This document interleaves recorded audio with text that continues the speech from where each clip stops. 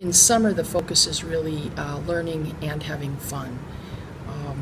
I think that the great thing about the STEAM camps that we've offered this summer is it's done exactly that. We found a way to introduce the STEAM curriculum to the elementary level. We've got quite a bit at the K-5 level, but we've done it in a fun, collaborative environment where really they're learning it in that fun camp atmosphere with a great deal of hands-on experience.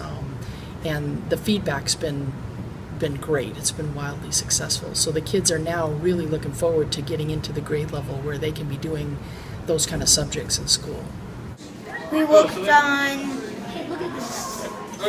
models of roller coasters and saving pollution.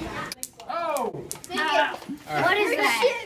So what you would have saw in there today is kids learning how to take apart CPU units and maybe grabbing the fan out of it, learning how to hook it up to a 9-volt battery and making a fan. So the ability for kids to grab 90-degree angles and different angles and then apply it, they're learning to actually building things.